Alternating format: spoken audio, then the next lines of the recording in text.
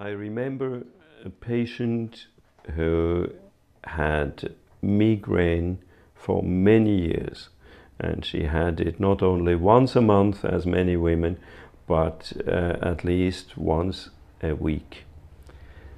And migraine is also a typical example of a focus-related disease.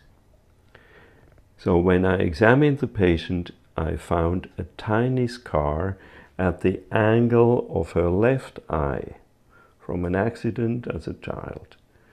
And from the acupuncture point of view, what do we have here? That's gallbladder 1.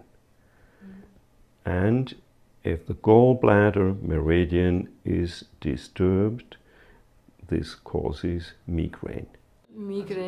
My migraine attacks involved severe pain and pressure in the area of my right eye, over the top of my head, down behind the back of the ear. I would feel queasy, sensitivity to light, the need to retreat to a dark room, and even vomit.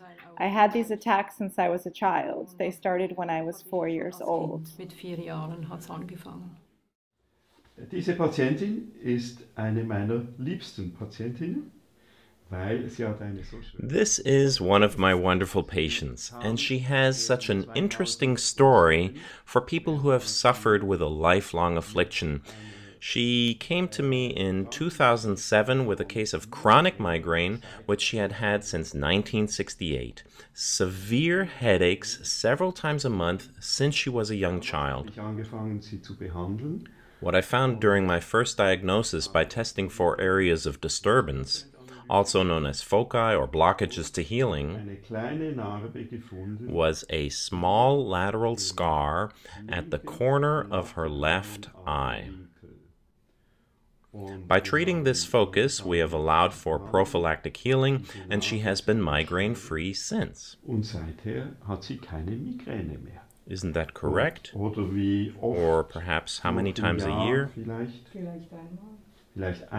Perhaps once a year. I've tried a variety of things since my childhood, including acupuncture, yet with those therapies nothing had helped. The tipping point was when I suffered an episode of migraine so severe that I was unable to go to work for an entire week. That's when I needed to find a solution, and I sought out Dr. Wirz.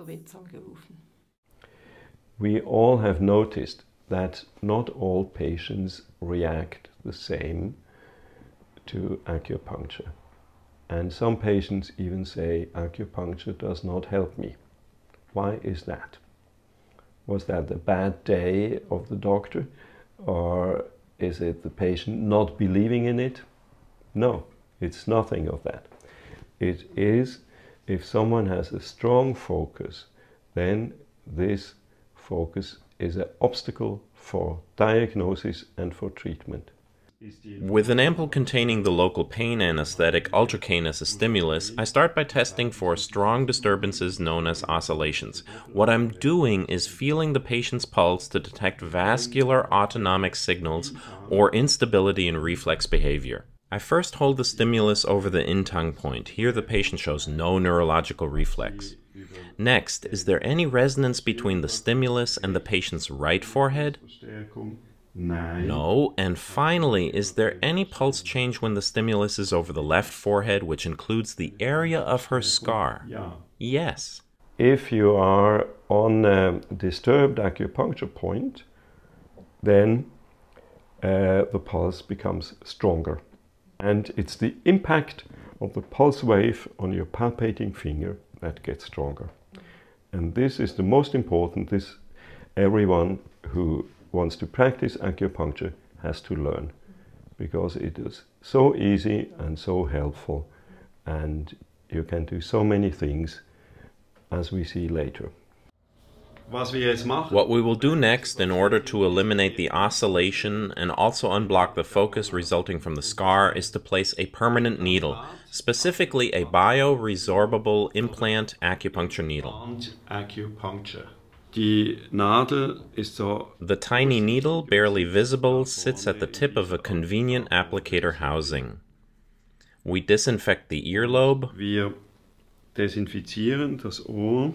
And then we detect the point on her earlobe corresponding to the location of her scar at which we feel the greatest pulse increase resulting from the resonance between the needle and this focus.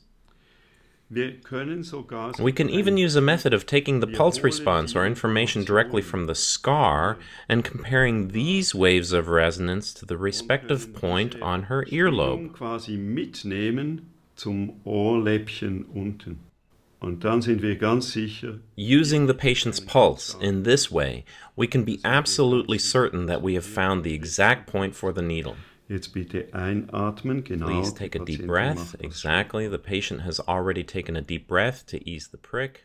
And now the needle is inserted and will stay implanted for about 12 to 18 months until it naturally dissolves. Bis sie sich aufgelöst hat. The implant may bleed briefly, Blutet eventuell noch einen kleinen Moment nach, aber das ist bald vorbei. but this is normal and will subside in a short moment. Wir nehmen wiederum Now we once again take the ultracaine ampoule and pass over the forehead. There's no increase in the pulse signal. Der Puls verstärkt sich nicht. Gehen über die Narbe. We test over the scar. The pulse now remains calm. Und wir finden noch eine kleine. And when scanning the scar focus at the earlobe, we now only detect the waning response to the small acupuncture wound.